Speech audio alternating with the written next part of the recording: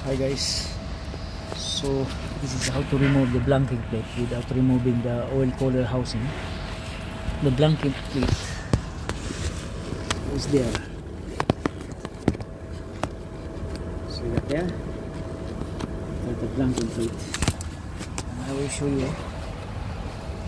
what the blanking plate look like. So this is actually the blanking plate that was in there. The O-ring here is worn. That's why it has a coolant leak. So obviously we managed to remove the complete unit.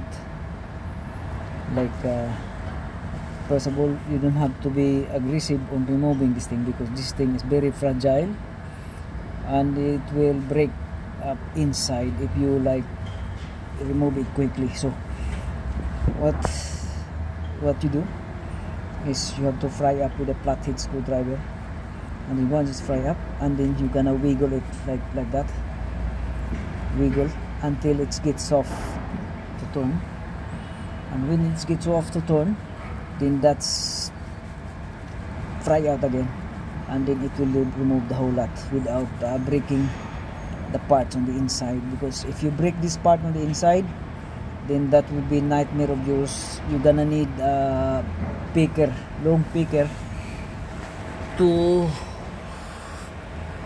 get the remaining parts if it is breaking.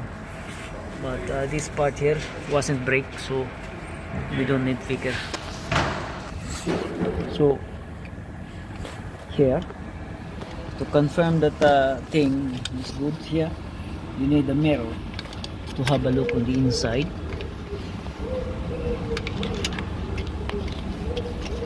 As you can see,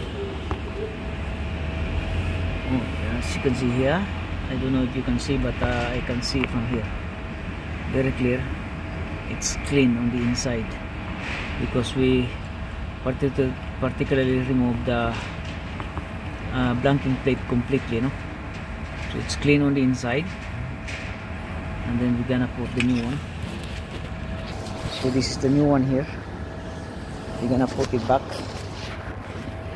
like here. So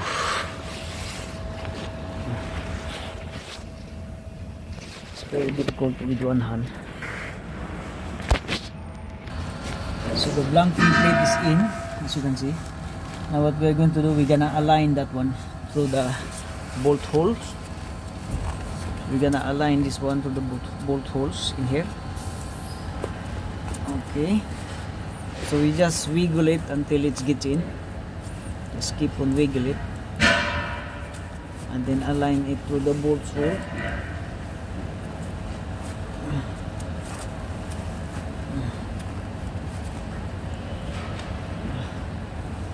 It's very hard.